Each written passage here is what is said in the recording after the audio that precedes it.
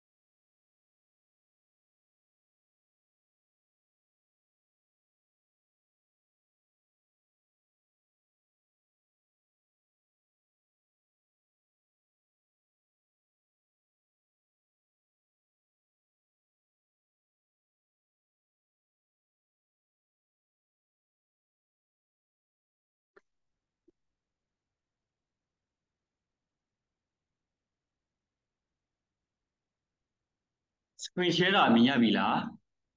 ချိုသိနေမြင်ရလားဟုတ်ဟုတ်မြင်ရတယ်ဆရာဟုတ်ပြီနော်ကျန်တဲ့သူတွေလည်းမြင်ရတဲ့ဆိုရင်ကျွန်တော်တို့တန်းချီလေးစရအောင်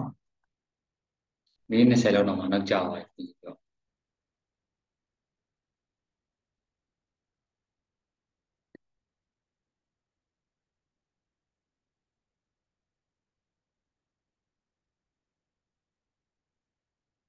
အဲ့မနေ့တော့ကျွန်တော်တို့ insertion sort နဲ့ပတ်သက်ပြီးတော့နော်ကုတ်လေးရေးခဲ့တယ်ဆိုတော့အဲ့ဒီကုတ်တွေနဲ့ပတ်သက်ပြီးတော့ကျွန်တော်တို့ practice တစ်ခုထပ်လုပ်ရမယ်နော် practice မှာဘာတွေလုပ်ခဲ့မလဲဆိုတော့ practice 5ပေါ့ကျွန်တော်မနေ့ကရေးခဲ့တဲ့ insertion sort file ကိုတဲ့နော်အဲ့ insertion sort program ကိုပြန်ပြီးတော့ဖွင့်လိုက်ပေါ့နော်ဖွင့်ပြီးသွားရင်နော်ဒီ program ကို run ကြည့်လိုက်ပေါ့ result ဒီမှန်လားမှားလားcheck in လုပ်ကြည့်လိုက်ပေါ့နော် check in လုပ်ကြည့်ပြီးသွားရင်ဘာလုပ်ရမလဲဆိုတော့ modify the program နဲ့ program ကိုနည်းနည်းပြင်ဆင်ရမှာပေါ့နော်ဘယ်လိုလဲဆိုတော့ astro below တော့အောက်မှာပေးထားတဲ့အတိုင်းကျွန်တော်ပြင်ဆင်ရမယ် to include the code that will count the number of steps နော်ဘယ်နှကြိမ်ဖလှယ်လိုက်လဲဆိုတာကိုနော်ရေးတွက်နိုင်တဲ့နော်ကုတ်တွေပေါင်းဝင်အောင်အောက်မှာပေးထားတဲ့အတိုင်းနော်ရေးတွက်နိုင်တဲ့ကုတ်တွေပေါင်းဝင်နေအောင်ကျွန်တော်တို့က modify လုပ်ပေးပါတယ်ပြင်ပေးပါအဲ့တော့အောက်မှာပေးရတဲ့ပုံစံမှာဘာလဲဆိုတော့ number of steps ဆိုတဲ့ variable အသစ်တစ်ခုပေါ်လာတယ်အဲ့ဒီ variable အသစ်မှာ equal 0ဆိုပြီးထည့်ခဲ့တယ်ဟုတ်နော်အဲ့တော့အဲ့ဟာဒီကျွန်တော်တို့ဟိုအောက်ကိုရောက်သွားတဲ့အခါကျတော့ဘာဖြစ်သွားလဲဆိုတော့ဒီ file loop ထဲမှာဂျင်းကျွန်တော်တို့ဖလှယ်ပြီးသွားပြီဆိုရင် number of steps ကို position ကိုတိရှော့ခဲ့သလိုပဲ number of steps ကိုတိပေါင်းခဲ့နော်ပြန်သွားမယ်နောက်တစ်ချိန်ဖလှယ်ပြီးသွားရင်ကျွန်တော် number of steps မှာတစ်တူလာနော်အဲ့တော့ဒီမှာကျွန်တော် number of steps လို့ခေါ်တဲ့ variable ကိုဒီထဲမှာ y ထဲမှာတစ်ပေါင်းခဲ့တယ်နောက်ဆုံးမှာကျွန်တော်ဘာလုပ်လဲဆိုတော့အဲ့ number of steps ဆိုတဲ့အကုတ်ကိုပြန်ပြီးတော့ထုတ်ပေးလိုက်တယ်နော် number of steps what ဆိုပြီးတော့ပြန်ထုတ်ပေးလိုက်တယ်အဲ့တော့အဓိက number of steps နဲ့ပတ်သက်တဲ့အကုတ်ကအပေါ်မှာ initialize လုပ်ရမယ်နော်စစချင်းမှာ number of steps ကို0ဆိုပြီးထည့်ခဲ့တယ်အောက်ဆုံးကိုရောက်သွားတဲ့အခါကျတော့အလယ်မှာပေါ့နော် point ပြင်ထဲမှာကျတော့ကျွန်တော် number of steps ကိုတစ်တိုးမယ်နောက်ဆုံးမှာကျတော့ကျွန်တော်အဲ့ number of steps ကိုပြန်ပြီးတော့ print out ထုတ်ပြလိုက်ပြီအဓိကကတော့ကျွန်တော်ဘယ်နှစ်ကြိမ်ဖလှယ်ဖြစ်သွားတယ် insertion sort မှာ insertion sort program ထဲမှာပေါ့ကျွန်တော်တို့ပြရတဲ့ item ဒီပုံမှာဘယ်နှစ်ကြိမ်လောက် swap လုပ်သွားလဲပေါ့နော်ဒီဘယ်နှစ်ကြိမ်လောက်နေရာလေးချိန်သွားလဲဒါလေးကိုကျွန်တော်သိအောင်အဓိကနော်ရေးတွက်ဖို့ကောက်လုပ်ဖို့အတွက်သူကထားတာအဲ့တော့ကျွန်တော်ဆက်သွားမယ်မနေ့ကကုတ်ကပမာရေးရလဲဆိုတော့ကျွန်တော်မှဆိုရင်ရေးရ9ဆိုတဲ့ folder ထဲမှာထည့်ထားတယ်နော်ချိုတွေကကြာအဲ့လို folder မစောက်ထားဘူးဆိုရင် default location နဲ့ဝင်နေမှာပေါ့အဲ့တော့ခုနကကျွန်တော်တို့ idea လေးကိုဖွင့်လိုက်မယ်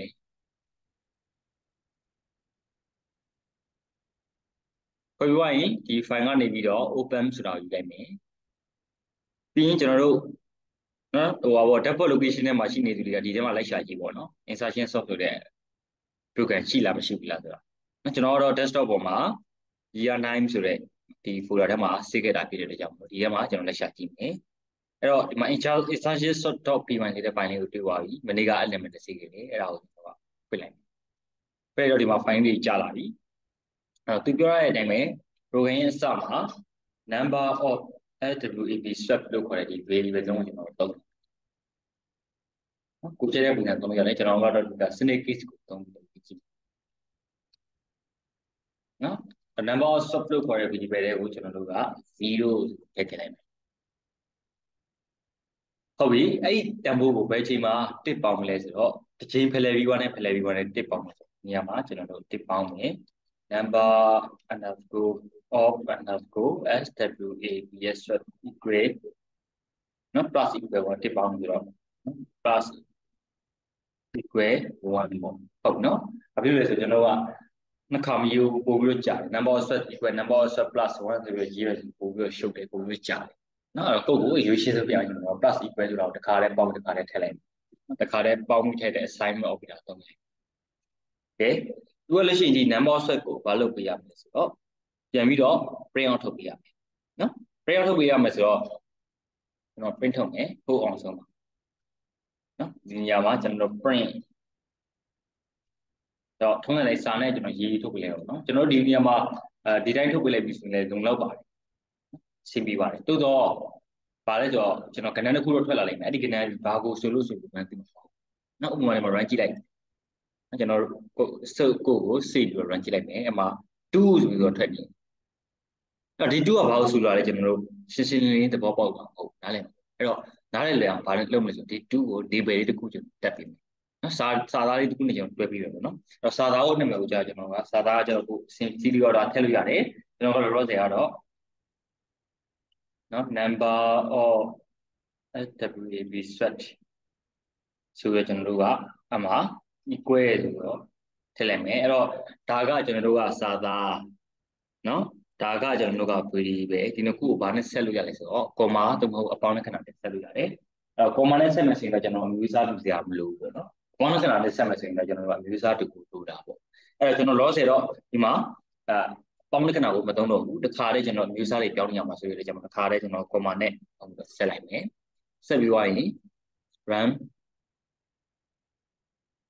နော် run module ကို F5 ကိုကျွန်တော်နှိပ်ပြီးတော့ run ကြည့်လိုက်မယ်ဒါဆိုရင်ဒီမှာကျွန်တော် number of swap ပဲ2လို့ထွက်လာတယ်အဖြေရမယ်လို့ထင်ရနော်ရကြလားမခက်ဘူးနော်အဲ့လောက်ကြီးတော့ခက်ပါဘူးဒီအပိုင်းကိုစမ်းကြည့်ပါပြီးရင်ကျွန်တော်နောက်တစ်ပိုင်းထပ်ဆက်မယ်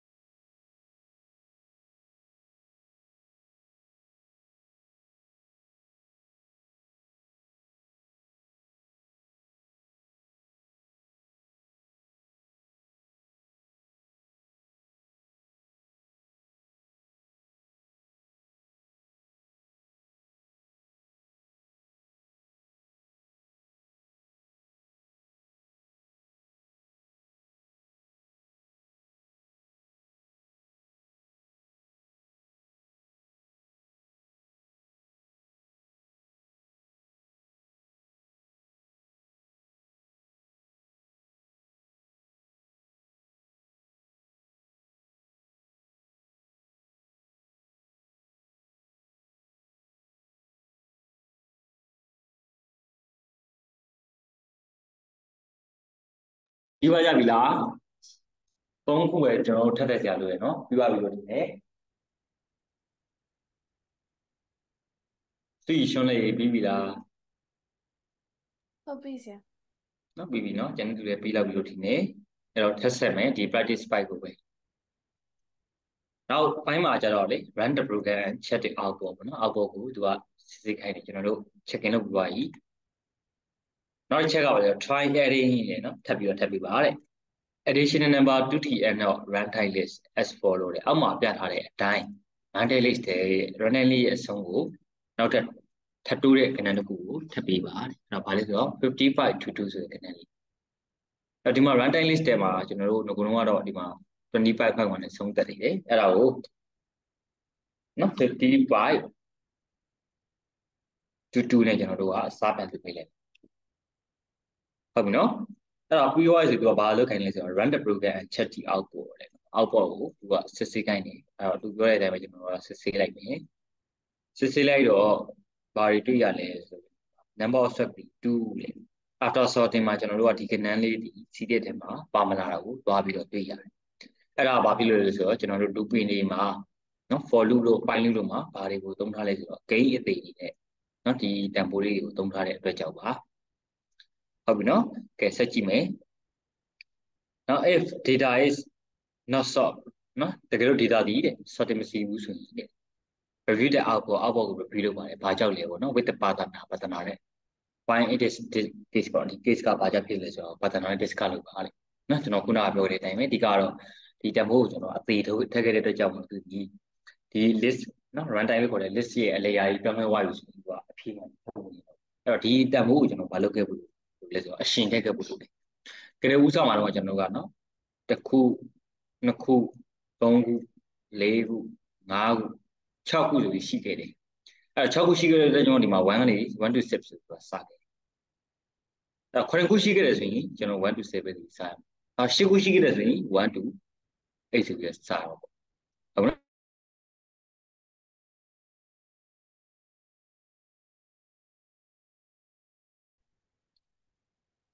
ဒီ function ကိုရောက်တယ်ဒီမှာ learn or write time run time ဆိုပြီးထွက်ပြီးအဲ့ learn or run time ဆိုတော့ဘာထွက်မလဲဆိုတော့တစ်ခုနှစ်ခုသုံးခုလေးခုငါးခု6ခု9ခု9ခုထွက်မယ်အဲ့တော့1.7ဆိုတော့ဘယ်လိုဘာတွေလက်လို့ရမလဲဆိုတော့1 2 3 4 5 6အဲ့ဒီလက်လို့ရမယ်နော်တစ်ခါနှစ်ခါသုံးခါလေးခါ6ခါပဲသူကလက်လို့နော်အဲ့ဒါကကျွန်တော်တို့ဘာဖြစ်လို့6ခါလို့လဲဆိုတော့ item 9ခုရှိတယ်ဆိုရင်1ခန်းကနေစပြီးတော့ extension ဆော့ပါတော့နော်တစ်အခန်းကနေစပြီးတော့အလိုက်ပြီးစီသွားတာလေးတွေ6ခါပဲလို့ဆရာလို့လေ step 6ခုပဲရှိပြီပေါ့ဟုတ်ပြီနော်အဲ့တော့ဒီနေရာမှာကျွန်တော် lamp လို့သုံးပြီးတော့ပြန် run ကြည့်လိုက်မယ်အဲ့ run ကြည့်လိုက်တဲ့အခါမှာဘာဖြစ်လဲဆိုတော့ကျွန်တော်တို့ဒီမှာ CV သားတွေ့ရတယ်CV သားတွေ့ရတဲ့အပြင်တောင်မှ number of set အရေးအတွက်ဒီ10ခုလောက်ထိတိုးသွားတာကိုသွားပြီးတော့တွေ့ရတယ်နော်ဒါကပြင်ဘာလဲဆိုတော့အဖြေဟုတ်ပြီနော်အဲ့တော့သူကဘာပြောလဲဆိုတော့ modify the code တဲ့အဲ့နဲ့ program နဲ့ program ထဲမှာရှိတဲ့ code ကိုပြင်ပေးပါတဲ့ဘာဖြစ်အောင်ပြင်ပေးရမလဲဆိုတော့ the code can sort all the item in this list အဲ့ဒီ list ထဲမှာရှိတဲ့ item အကုန်လုံးကို C ပေးအောင် C ပေးစေဖို့အတွက်နော် program ထဲမှာရှိတဲ့ code တွေကိုပြန်ပြင်ပေးပါအဲ့လိုလုပ်ဖို့တဲ့ဆိုရင်တဲ့ you need to use learn or runtime list ရဲ့ learn layer ကိုလူထဲမှာသုံးပြဖို့လိုပါတယ် the code for this in binder အဲ့တော့ runtime ရဲ့ runtime list ရဲ့ length ကိုရှာတဲ့ code ကပါလေဒီပုံစံပါဟုတ်နော်အဲ့တော့ you need to change this line of code for index number 1.6ဆိုတဲ့နေရာမှာဒီဟာကိုပြောင်းဖို့လိုပါတယ်နော် run the program and check the output all data item should be correct order data item ကိုဒီ correct order ပြင်အောင်တော့တွေ့ရပါမယ်ဟုတ်ပြီနော်အဲ့တော့ဒီနောက်ဆုံးအချက်ကိုကြတော့ပြီးမှကျွန်တော်ပြန်ပြီးနော်နောက်ဆုံးအချက်ကကြတော့ဗာလဲဆိုတော့အကုန်လုံးပြီးပါတဲ့အခါမှာနောက်ဆုံးအချက်ကဗာလဲဆိုတော့ largest to small တဲ့နော်ကျွန်တော်တို့အခုစီရတဲ့ပုံစံတွေအကုန်လုံးဒီငယ်စဉ်ကြည့်လိုက်ပြီးပဲစီရတယ်အခုသူကဘာပုံစံစီကိုင်းလဲဆိုတော့ largest to small လဲဆိုကြီးစဉ်ငယ်လိုက်စီကိုင်းအကြီးစဉ်ငယ်လိုက်စီကိုင်းနေဆိုကျွန်တော်ကဘယ်လိုပုံစံဖြစ်အောင်လဲဆိုတော့ကိုယ့်ကိုဘယ်လိုပြင်ပြရလဲဒီ data time ဖြစ်နေပြီအောင်ကြီးစဉ်ငယ်လိုက်ထားခြင်း less than ပေါ့နော်ပြောရင်ကငယ်တဲ့ play ကိုရှိဖို့ less than လောက်ထားလိုက်ပြီကျွန်တော်ဘာပုံစံဖြစ်အောင်ချက်လိုက် check လုပ်ကြည့်မယ်အဲ့တော့ဒါဒီကျွန်တော်တို့ကကြီးစဉ်ငယ်လိုက်ပြပါတယ် number of step ကြီး73ပြပါတယ်ကြားပါနော်ကဲအဲ့ဒါကျွန်တော်တို့ဒီမေကွန်လေးကြည့်ပြီးတော့တစ်ချက်လောက်ကိုယ့်ကိုလုပ်ကြည့်ပါဦးတစ်ခုချင်းနေနော်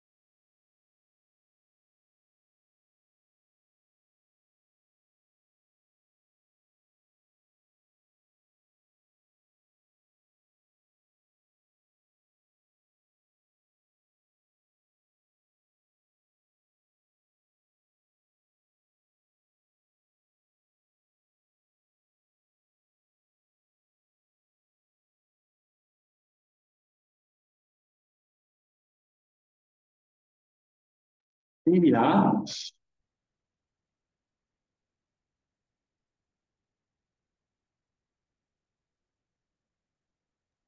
ပြီးရောဆရာ Okay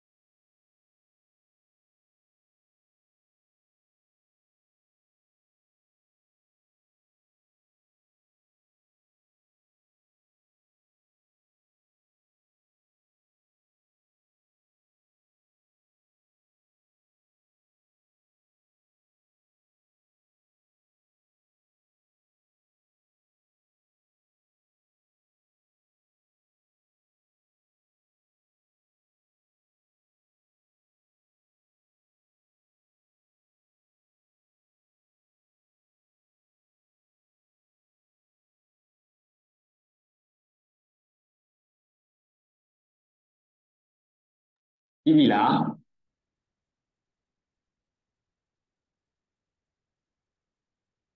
ကောင်းကက်ထေပြီးပြီလား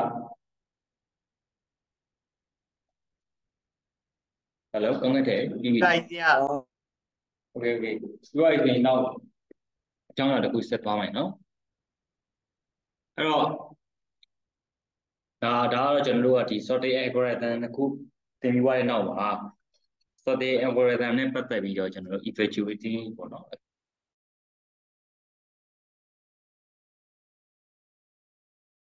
မျိုးရှိတယ်အဲ့ဒါပါလေဆိုပါပဲ soft နဲ့ insertion soft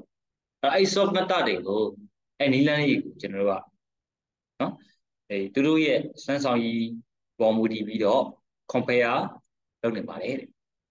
အဲ့တော့အဲ့လို compare လုပ်ဖို့တက်ဆိုရင်ကျွန်တော်တို့ကဘာတွေကိုသိဖို့လိုလဲဆိုတော့ C မဲ့ data အရေးအတွက်တနည်းအားဖြင့်အဲ့ဒါကို M လို့သူကညွှန်းတယ်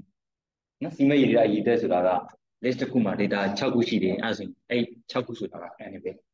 list တစ်ခုမှာ data 9ခုရှိတယ်အဲ့9ခုဆိုတာက N ပဲအဲ့တော့ဒီ sorting C မဲ့ method လေးတွေကိုကျွန်တော်တို့က comparison လုပ်ပြီးတော့ဆိုရင်နော်အဲ့ဒီ data အရေးအတွက်ဘယ်နှခုလုပ်ယူလဲဆိုတာကိုကျွန်တော်တို့ကသိဖို့လိုတယ်၃ချက်ပေါ့နော်အဓိက၃ချက်သိဖို့လိုပထမချက်က data အရေးအတွက်ဘယ်နှခုလုပ်ပါလဲဒုတိယချက်ကဘာလဲဆိုတော့ number of comparison need to store the data item data item လေးတွေကိုစီဖို့အတွက် compare ဘယ်နှခါလုပ်ရပါလဲဒါတစ်ချက်ပေါ့နော်နောက်တတိယတစ်ချက်ကကျတော့ဘာလဲဆိုတော့ number of set needed to sort the data ပေါ့ data ကိုစီဖို့အတွက်ဖလှယ်ရမယ့်အချိန်အရေအတွက်ကဘယ်နှခါလိုပါလဲစသဖြင့်သူကအဲ့ဒီအချက်၃ချက်ကိုမူတည်ပြီးတော့သူတို့ရဲ့ efficiency စွမ်းဆောင်ရည်တွေကိုသူကနိုင်ရှင်နေပေါ့နော် compare လုပ်ကြတယ်ပေါ့ဟုတ်ပြီနော်အဲ့တော့ဒီ၃ချက်ကိုပုံမူတည်ပြီးသူကဘာလုပ်လဲဆိုတော့ဒီလိုပုံစံမျိုးခွဲခြားလိုက်တယ်နော် look at the table နော်အောက်မှာပေးထား table ကိုကြည့်ပါ it show how the powers and insertion sort compare in terms of number of comparison number of set ဟုတ်ပြီနော် number of data item to be store အနေနဲ့ကျွန်တော်တို့ကဘာကိုလဲဆိုတော့ m ဆိုတဲ့တန်ဖိုးကိုလိုက်တယ်တကယ်လို့ m တန်ဖိုးဒီ6ခါ6ခု8ဆိုရင်နော်compare လုပ်ရမယ့်အခြေအနေဒီ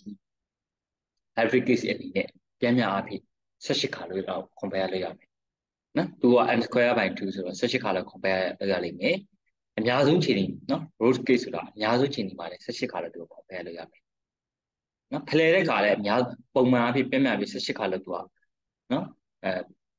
ဖလှယ်ရပြီးတော့နေရာချင်းလဲရပြီးတော့ပုံမှန်အဖြစ်နော်အဆိုးဆုံးခြေနေပါလေ18ခါလောက် compare လုပ်ရတယ်ဖလှယ်ရတယ်ပေါ့နော်အဲ့တော့ပြောချင်တာက bubble soft ဒီပုံသဏ္ဍာန်တစ်ခုတည်းသွားတယ်တသက်မှတ်တည်းသွားတယ်တိုး short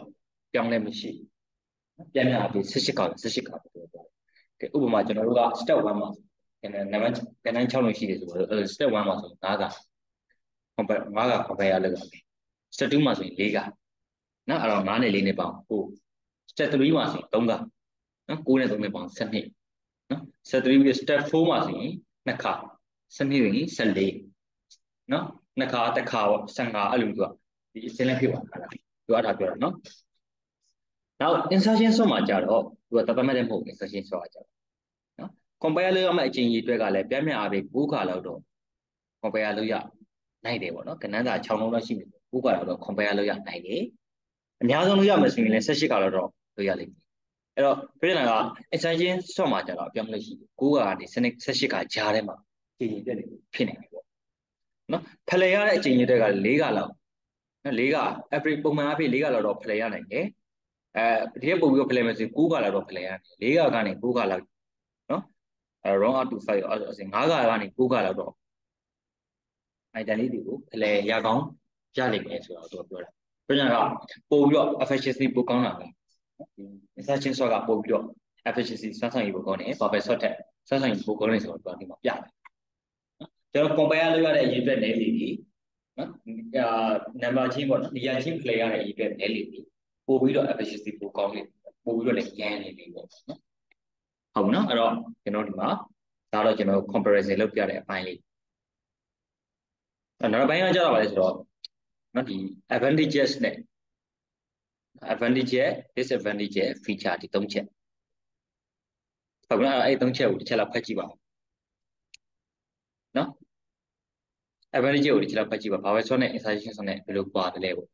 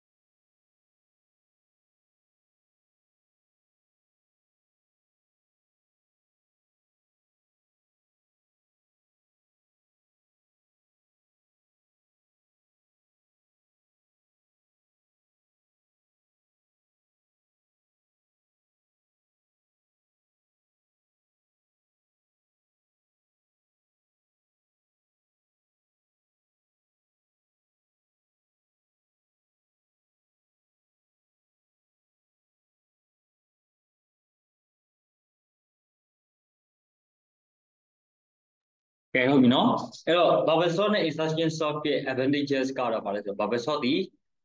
simple algorithm ရိုးရှင်းတဲ့ algorithm ဖြစ်တယ်နောက်ကဘာလဲဆိုတော့ code for near very near sorted list ဆိုတာဒီ set ဆိုတာ C ပြီးသားတဝက်တစ်ပြက်လောက်ကတော့ C ပြီးသားပေါ့နော်တရုံးတော့ပဲကျွန်တော် C စာလို့တဲ့ဒီ list တွေအတွက်ကောင်းပါတယ်ပြောချင်တာကကျွန်တော်တို့ data item 6ခုရှိတယ်ဆိုရင်6ခုတည်းမှာ3ခုလောက်ကတော့နော်အစင်လိုက်ဖြစ်နေပြီးသားအဲ့လိုမျိုး list တွေအတွက်ဆိုရင်ကောင်းပါတယ်ပေါ့ insertion sort ကလည်းအဲ့လိုပဲနော်ဘာဖြစ်လဲဆိုတော့ ရိုးရှင်းတဲ့ algorithm ဖြစ်တယ်ပြီးရင်ဘာလဲဆို adapted ဆိုတာ serial စီရယ်နော် the performance adapt to the initial order of the animal တွေရဲ့နော်စီတဲ့အပေါ်မူတည်ပြီးသူကဆင်လိုက်သူက serial အောင်သူက order လိုက်သူကပြန်စီပြီးသွားတယ် adaptive ဖြစ်ပါနော်နောက် performance တွေကို adapt ဆိုတာကချိန်ညှိနိုင်တယ်ပေါ့နော် to the initial order of animal ရဲ့မူလအစဉ်လိုက်သူကပြန်သူ့ရဲ့မူလအစဉ်လိုက်ကွာတော့ကနန်းချောင်းလို့စီကားတယ်ဆိုပါလို့သူ့မူလအစဉ်သူကအစဉ်ပေါ်မှာမူတည်ပြီးတော့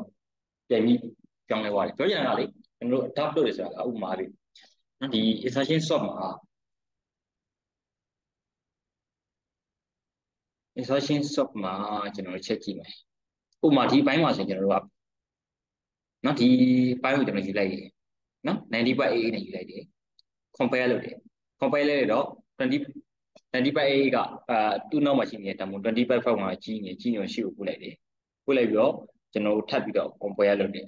compare လုပ်တော့90/21 နဲ့ compare လုပ်တော့90/21ကငယ်တော့သူ့အတိုင်းမှာကျွန်တော်ဆက်ထားလိုက်တယ်သူ့ကိုကျွန်တော်က90/8မှာထည့်လိုက်တယ်အဲ့ဒါကိုကျွန်တော် adapt လုပ်တယ် adapt လုပ်တယ်ဆိုတော့ကျွန်တော်ကဘာပြောလဲဆိုတော့အဲ့လိုမျိုးလုပ်လိုက်ချင်ရတယ်ဟိုကသူစီဖို့မလိုတဲ့ဟာတွေတော့မစီတော့သူ့ရဲ့ order တိုင်းပဲထားခဲ့လိုက်တယ်အဲ့လိုမျိုးလုပ်လိုက်ချင်တယ်သူ့ရဲ့ performance တွေကိုဘာဖြစ်လဲဆိုတော့ improve ဖြစ်စေတယ် performance တွေပို့ပြီးတော့ကောင်းနေတယ် performance တွေသူက adapt လုပ်ပေးတယ်ပေါ့နော်နောက်အဲ့တော့ဘာလဲအဲ့ algorithm ကြီး maybe use algorithm ကို maybe use လုပ်ပြနိုင်ရတယ် quantity data item အာနီးရဒီ short ဒီဘက်ကဟာနဲ့တူပဲ data item တွေတစ်ဝက်တစ်ပြက်တည်စီးပြီးသားလားဖြစ်နေတဲ့အခါမျိုးကြိုက်တော့ဒီ algorithm ကိုလုပ်ပြနိုင်တယ်နောက်ပိုင်းကကြောက်ပါလေ require constant amount of memory ပမာဏအနည်းငယ်နော်ပုံစံအနည်းငယ်တော့လိုအပ်လိမ့်မယ်တဲ့ဘာဖြစ်လဲဆိုတော့ idea socket occur in internal memory ပုံမှာပဲသူက sorting ဒီခါလေးဖြစ်ပေါ်တယ်တဲ့ကြောင့် memory ပမာဏအနည်းငယ်တော့လိုအပ်လိမ့်မယ်နော် sorting တစ်ခုလုံးဒီသူ့ internal memory ပုံပေါ်လည်းအလုပ်လုပ်ရတာဖြစ်တဲ့ကြောင့်မလို့နော်ဒီ constant amount of memory ပေါင်းတော့ပုံမှန်တော့သူကလိုအပ်လိမ့်မယ်နော်ဒါတော့ကျွန်တော်မကောင်းတဲ့ချက်နော်တစ်ချက်တော့ဖွက်ကြည့်ပါဦးအဲဘာပဲဆိုတော့ extension software ရဲ့မကောင်းတဲ့ချက်လေးတွေက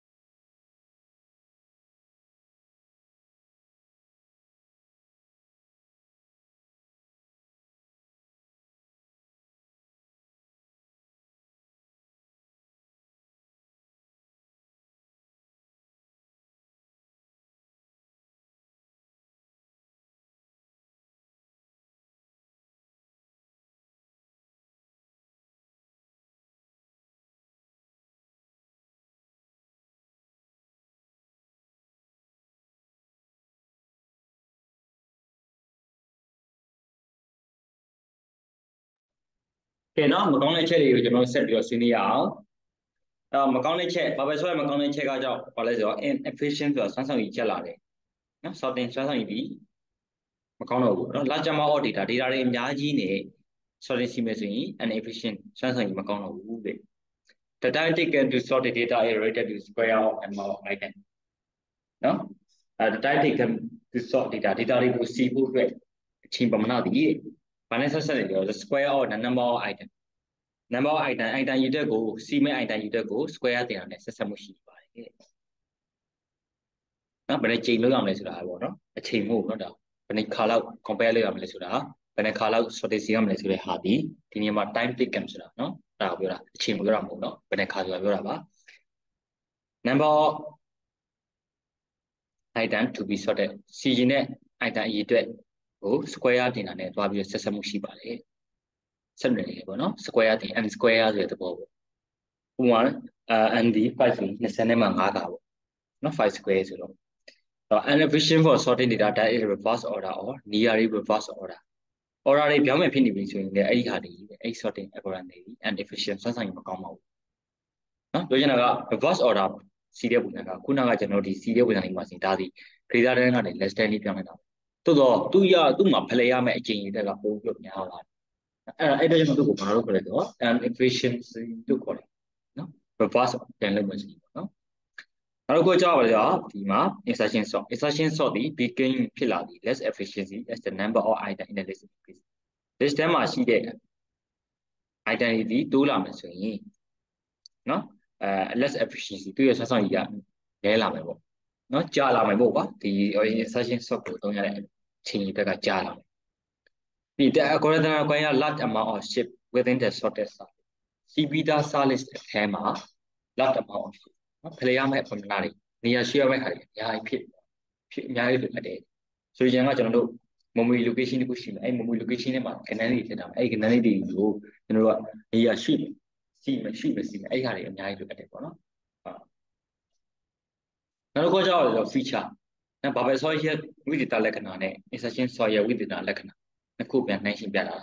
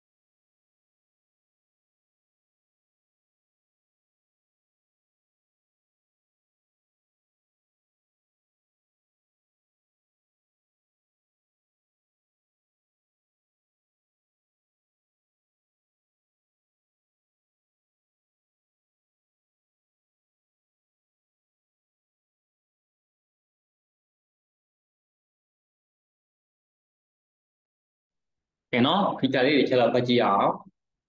အဲ့တော့ bubble sort ရဲ့ feature ကဘာလဲဆိုတော့ algorithm ဒီ by comparing and swapping adjust item ကလေးရှိတဲ့ item တွေကို compare လုပ်မယ်နောက်ပြီးရင်ဖလှယ်မယ်ဒါတွေလုပ်ချင်းအဖြစ်နော်ဘယ်အထိလုပ်မလဲဆိုတော့ until item in the list are in the correct order နော် list ထဲမှာရှိတဲ့ item တွေဒီမှန်ကန်တဲ့ order ဖြစ်သည့်အထိအတိုင်းအောင်သူကလေးရှိတဲ့ data လေးတွေကိုကျွန်တော်တို့က compare လုပ်ပြီးတော့ swap ချင်းလုပ်တဲ့ပုံစံမျိုးသူကလုပ်ပါတယ်တဲ့ဒါ bubble sort ရဲ့ feature ပေါ့နော်နောက်တစ်ခုကဘာလဲ data item တွေဒီ bubble အား through the list until they are in the correct order နော် data တွေ item ဆိုတာဒီ list ထဲမှာရှိတဲ့ data item တွေကပေါ့နော်သူတို့ list တစ်လျှောက်လုံးမှာရှိတဲ့ data item လေးတွေဘာပဲအား any data တွေခေါ်ရတာသူရဲ့မှန်ကန်တဲ့အစဉ်တိုင်းဖြစ်အထိပြောင်းဆိုဘာပဲအားဆိုစီွားတယ်ပေါ့ဆိုလိုချင်တာကအကြီးဆုံးတဲ့ပုံဒီဖြည်းဖြည်းနဲ့နောက်ဆုံးကိုရောက်သွားတယ်အဲ့ဒီပေါ်သူပြောတာနော်this method involve a number of paths through a list of to be solved နော်ဒီဘာပဲ sort method ဒီ number of paths ဒါမှမဟုတ် number of step အစစ်တွေအများကြီးပါဝင်တယ်သူတို့ the list to be solved နော် list တွေတော့ list တွေကိုစီဖို့အတွက်ဆိုရင် list တစ်ခြားလို့ဒါမှမဟုတ် list တွေကိုစီဖို့အတွက် paths တွေအများကြီးပါဝင်ပါတယ်ဒါကဘာပဲ sort ရဲ့ feature တစ်ခုပေါ့နော်insertion sort ရဲ့ feature insertion sort ရဲ့ feature ကကြတော့ရှင်းတယ်နှစ်ခုပဲရှိတယ်ဘာမှခုကဘာလဲ algorithm က by comparing single value with the element in a sorted sublet နော် စီပြီးသားနော်စီပြီးသား list တစ်ပိုင်းကနေပြီးတော့ single value တစ်ခုကိုနော် by comparing single value တစ်ခုကိုတဲ့စီပြီးသား list တစ်ဝက်ကနေပြီးတော့သွားပြီးတော့ compare လုပ်ပါတယ်တဲ့ဒီပုံစံကနော်ကျွန်တော်တို့ explain ဆော့မှာဆိုရင်1ကနေစပြီးတော့ကျွန်တော်ယူလိုက်တယ် single value နဲ့စီပြီးသား list တွေကိုလိုက်ပြီးတော့နိုင်ရှိနော်နောက်တစ်ခုက value in a sorted set list are shift နော်အဲ့တော့ value in a sorted set list are shift so that single value is put in a correct place in a sorted set list single value ကိုမှန်ကန်တဲ့နေရာမှာ sorted set list စီပြီးသား list တစ်ဝက်ရဲ့မှန်ကန်တဲ့နေရာမှာပါထားဖို့အတွက်နော် value တွေကိုနော်ဒီ sorted set list ကနေပြီးတော့ရှုရပါတယ်တွားပြီးရှုလိုက်တယ်ဥပမာ3ခန်းထဲမှာထားရတယ်မို့ဒီ4ခန်းတွေကိုယူရတယ်4ခန်းထဲမှာထားရတော့5ခန်းကိုယူရတယ်အဲ့လိုပေါ့နော်နောက်ဆုံးဒီ single value ကိုမှန်ကန်တဲ့နေရာမှာတွားပြီးထပ်သွင်းနေအောင်ထပ်သွင်းဖို့အတွက်ကြည့်ပြရတယ်ဟုတ်ကဲ့တော့ဒါတော့ဒီတစ်ခုကကြောက်ပါတယ်နော်ဘာပဲဆော့နဲ့ insertion software feature လေးကဲဆက်ကြည့်အောင်ဒါတော့ practice ဒီ practice ကတော့မလုပ်တော့ဒီလို tool ဆိုတော့ဒီ practice ကိုခြံပြလိုက်မယ်အဲ့တော့နောက်ထပ်ကျွန်တော်တို့ sorting တစ်ခုပြသွားပြီဆိုတော့ searching algorithm အကြောင်းဆက်ပြီးတော့တော့မယ်အဲ့တော့ searching algorithm ကကျွန်တော်ဘယ်နှခုရှိလဲဆိုတော့နှစ်ခုရှိတယ် linear search နဲ့နော် binary search ဟုတ်နော် search algorithm with data such as array and list နော် array တွေ list တွေကဲ့တော့ data structure တွေနဲ့နော် search algorithm တွေနဲ့တွဲပြီးလုပ်ရပါတယ်နော် search algorithm တွေကိုလုပ်ရပါတယ်ပေါ့နော် array တို့ကျွန်တော်တို့ list တို့မှာ searching algorithm တွေသွားသုံးရတယ်လို့ဆိုတာသွားသုံးရတယ်ပေါ့နော်ပြီးတော့ are you to find data given certain criteria နော် to find data given certain criteria ဆိုတော့ပေးထားတဲ့နော်ပေးထားတဲ့ကျွန်တော်တို့သတ်မှတ်ချက်တစ်ခုပေါ်မှာ data တွေကိုရှာဖွေရအတွက်သုံးပြပါတယ်ဥပမာ5ဆိုတဲ့တန်ဖိုးသွားရှာမယ်အဲ့ဒါအဲ့5ဆိုတာ given certain criteria တိကျသတ်မှတ်ချက်တစ်ခု2.5ဆိုတဲ့တန်ဖိုးလိုက်ရှာမယ်အဲ့2.5ဆိုတဲ့တန်ဖိုးတော့မောင်ကျွန်တော်ပေးထားတဲ့ list ထဲမှာ random လေးလို့ခေါ်တဲ့ list ထဲမှာမောင်ဆိုတဲ့နာမည်လိုက်ရှာမယ်အဲ့ဒီဟာဒီပါလိမ့်ဆို certain criteria စံနှုန်းသတ်မှတ်ချက်တစ်ခုပေါ့နော် just there are different sorting algorithm နဲ့နော် there are different sorting algorithm မတူညီတဲ့ sorting algorithm တွေရှိသလိုမျိုးပါပဲတဲ့နော် there are also different searching algorithm ရှာဖွေတဲ့ algorithm တွေအနေနဲ့လည်းအများကြီးရှိပါတယ်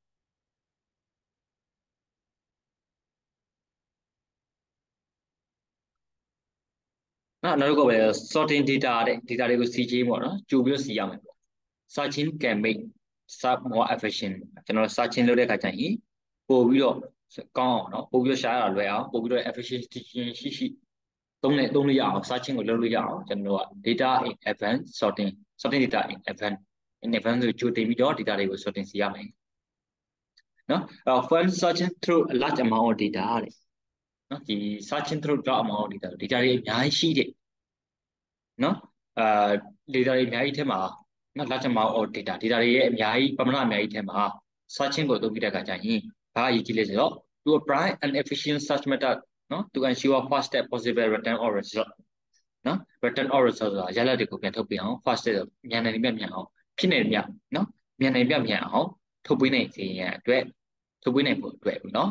ဒီ efficiency ပိုကောင်းတဲ့ search method တွေကိုအသုံးပြုဖို့ကအရန်ကိုမှအရေးကြီးပါတယ်နော် search method ကိုကောင်းတဲ့ပို့ပြီးတော့မြန်မြန်ဆန်ဆန်ရှာဖွေသိရှိနိုင်တဲ့ search method ကိုအသုံးပြုဖို့အရေးကြီးတယ်ပေါ့နော်အဲ့တော့ဒါကတော့ဒီသင်ခန်းစာနဲ့ပတ်သက်တဲ့နောက်ခံအကြောင်းလေးပေါ့နော် Spartan Athletics တို့ lot of data Spartan athlete ကိုခေါ်တဲ့ running crack ကနေပြီးတော့ raw data ကိုနော်တင်ထားတယ်ပြီးရင် need to search through it to find information about runner နဲ့ပတ်သက်တဲ့ information ချက်လက်တွေကိုသူကရှာဖွေရလိုအပ်နေတယ်you will need to select an appropriate searching algorithm တစ်တော်တဲ့ searching algorithm ကိုရွေးချယ်သုံးပြနိုင်တယ်ဒီ program ကျွန်တော်ရေးသားမယ့် program အတွက်ပေါ့နော်အဲ့တော့ဒါထားလိုက်တော့အဲ့တော့ဒီသင်ခန်းစာမှာအဓိက searching ကတစ်ခုသင်ရမယ် linear search နဲ့ binary search linear search ကဘာလဲဆိုရှင်းတယ်ရိုးရှင်းဆုံးပဲသူကlinear search ဆိုတာက this is simple ရိုးရှင်းနော်ရိုးရှင်းဆုံးပါပဲเนาะthis searching at its simplest เนาะသူဒီရိုးရှင်းဆုံးပုံစံဖြစ်ပါတယ် the list of data item เนาะ data item တွေထဲမှာlist data item တွေရဲ့ list ကိုတဲ့ data item တွေထည့်ထားတဲ့ list ကိုတဲ့ list ဆိုတာရှာတယ် one by one เนาะ data item တွေရဲ့ list ကိုတစ်ခုချင်းစီအပေါ်ကနေအောက်ထိက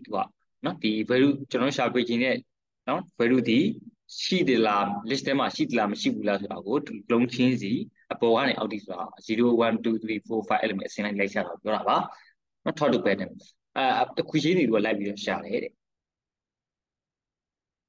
အဲ့တော့ linear search မှာဆိုရင်တဲ့ every number or attempt required to find target value เนาะ target value ဆိုတာကကျွန်တော်တို့ရည်ရထားတဲ့ value ပေါ့เนาะရှာခြင်းတဲ့ value ကိုရှာဖို့အတွက်ဆိုရင်တဲ့เนาะ linear search မှာ every number or attempt ဘယ်နှခါလောက်လုပ်ရမလဲဆိုတော့ကျွန်တော်တို့က half the number of data item average ဆိုပြမြအဖြစ်တစ်ဝက်လောက်တော့သူကမရှာရလိမ့်မယ်ဆိုတော့ item ဒီနော်data 20ခု20ရှိမယ်ဆိုရင်ဘယ်နှခါလောက်ပြမြပြီးရှာရမလဲဆိုတော့10ခါလောက်တော့ပြမြရှာရမယ်12ခါလည်းဖြစ်နိုင်တယ်13ခါလည်းဖြစ်နိုင်တယ်15ခါလည်းဖြစ်နိုင်တယ်ဒါမှမဟုတ်9ခါလည်းဖြစ်နိုင်တယ်9ခါလည်းဖြစ်နိုင်တယ်ပြမြပြီးတော့10ခါလောက်တော့သူကရှာလိမ့်မယ်ရပါတော့အဲ့ဒါဆိုရင်ကျွန်တော်ဆက်သွားမယ်ဒါတော့ကျွန်တော် linear search တဲ့ပုံစံလေးပါဥပမာပြနော်ဒီ name လေးကိုရှာဖို့တက်ဆိုရင်ပထမတစ်ခါရှာရဲ firstခဏမှတင်မှာရှာလိုက်တယ်မဟုတ်ဘူးဆိုရင်နောက်တစ်ခါဆက်သွားတယ်ရှာတယ်မဟုတ်ဘူးနောက်တစ်ခါမှဆက်ရှာတယ်မဟုတ်ဘူးနောက်တစ်ခါမှဆက်ရှာတယ်မဟုတ်ဘူးနောက်တစ်ခါမှဆက်ရှာတယ်မဟုတ်ဘူးနောက်တစ်ခါမှထပ်ရှာလိုက်တော့တွေ့ပါတယ်နော်အဲ့ဒါဒီပါလဲဆိုတော့ဒီမှာဒီ name လေးကိုရှာဖို့အတွက်ဘယ်နှခါလောက်ကြိုးစားလိုက်ရတယ်ဆိုတော့6ခါတော့သူကနော်လိုက်ရှာလိုက်ရတယ်တစ်ခါနှစ်ခါသုံးခါလေးခါငါးခါ6ခါမျိုးမှသူကတွေ့တယ်ပေါ့ဟုတ်ပြီကဲဒါ linear search ရဲ့သဘောတဘာဝနော်အဲ့တော့ဒါချက်လောက်ဖတ်ကြည့်ပါဦး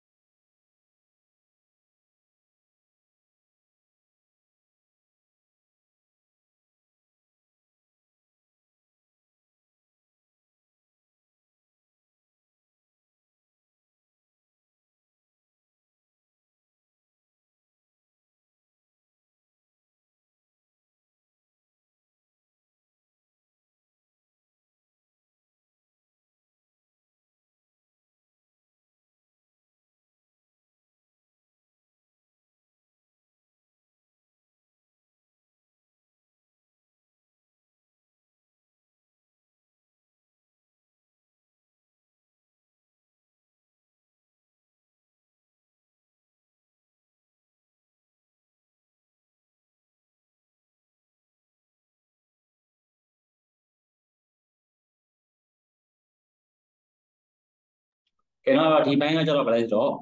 linear search နဲ့ပတ်သက်ပြီးတော့ပြောထားတဲ့ဘိုင်းပေါ့နော် analytic search ပေါ့နော်ဒီ movie or comment search marks. Must indicate whether or not target value has been found. So charging it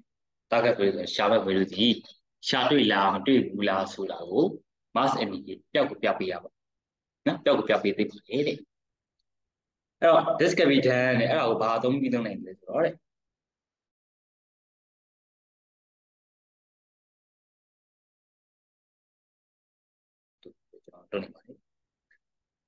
Set it, no? Bodiam very go first initially the Mula Samar,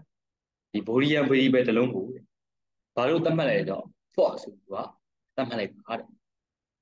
Not be in it. The Galu, not Taka very, no Sajin very go. Not a read among a list them are. Shadu Babis, a very go, true to be to Tamale. Not a deep on how much they put in the Charo, Agora than the Cuba. A linear such a threat. Not through the rate near through and list for no. Runtime look for a list the shalom. Don't be it. Not the runtime look for the list, Pelumulus or city item. Data chaku tetare, runtime look for it. Not a radio cool, a more list of cool tema, the shaloma, linear such go, don't be it. Agora than put and leave. I agora than Martin Powell, the Malaysia. Orian very very net, no? Found correct. No found correct, Orian very better long to a tomita. A chair of found look or a way with the good machine, a way where I got a project and a bit at it. Found Sadachim of Palu, we had it on. First, we die. A village was shy. This island even a cushy as well. Chakushi, 0 to 5. 0, 1, 2, 3, 4, 5. No, shy day, Taga balloon, General Tamata Taga balloon, run in. Oh, I can get 0 can get Nila. Neither found. And you would not get your signal, 2 can get Nila. You will a such no? Galo Shamadu was in a dog the outland bob. No, found the tuning that when you use the Ama, Tagaveru not found to the people. The Nila, tuning it, neither in Tagaveru found his father and took it. Regard of Shatuila, the Bulazao, check out art from the Orion, very better like it. The Mulak and Musama, Orion, very first look up like it. The group identity, the either list them up, list identity them, list them up. Anyway, read them up, generally, Tamatare, not the Tagaveru, shutting between, Papiano Pilas, found two and Gamulek. Yamano?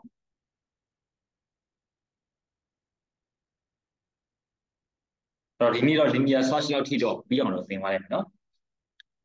Not a cool about the linear search mode.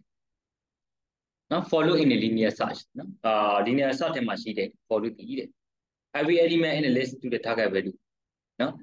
list machine target value. Sorry, list machine element high target value compare look. No, follow in a linear search. Linear search machine follow the list machine anime time go target value compare look. This type of search is an efficient. This type is something take no. As popular as each element in the list check against the target value. So there is high number of comparison. That's true. Pelen. Is side pure no. Each element in the list them actually the element dying good. No target value that why we check against the target senior data jam mode. The type in use and efficiency of Macau. No, list them she did no in a list or list them she did anime dying go not target value ne Babi or Tessinia, Takaka Tessinia, the Jamudo, Tuma, high number of comparison. No compare them at the Yari, at the Jamudo, the type of such the Musadi as efficient. No, Sasai Macoma. Jamano Jajala, Nalela, the linear search guy. Linear search about the bit of Amadaloser of Shiva. The god of binary search by. Not usually the Jamu to look at Lamato, the damage and I were than looking at B1 to each other. Jamano? The power value will be no, the Liganema is Shidamula.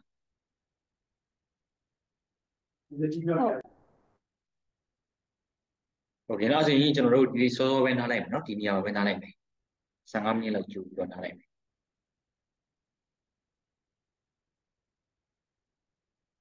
နော်နောက်တစ်ချိန်မှာ goodbye နောက် teacher